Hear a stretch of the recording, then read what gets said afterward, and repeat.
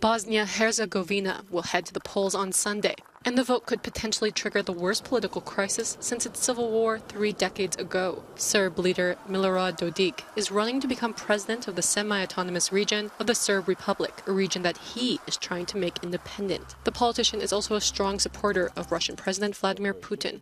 As for our political relations with Bosnia and Herzegovina, the Russian position is well known. It's exclusively related to supporting the text of the Dayton Agreement. The West has tried to dismantle the Dayton Agreement to the point that it remains on the sidelines. On the other hand, Russia remained committed to the agreement, and that's why Russia is an undoubted ally that I respect, and I also respect President Putin.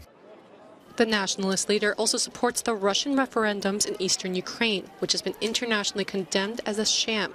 He argues that they could set a precedent for his own succession goals. It suits me to legalize the referendum as a way of deciding the status of the Serb Republic, and I have been saying this for years. But that does not change our relations with Serbia. We have excellent relations on all other matters. NATO and the European Union have increased their presence in the region. The bloc has doubled the number of its peacekeepers in Bosnia in fear that instability caused by Russia and Ukraine could spread.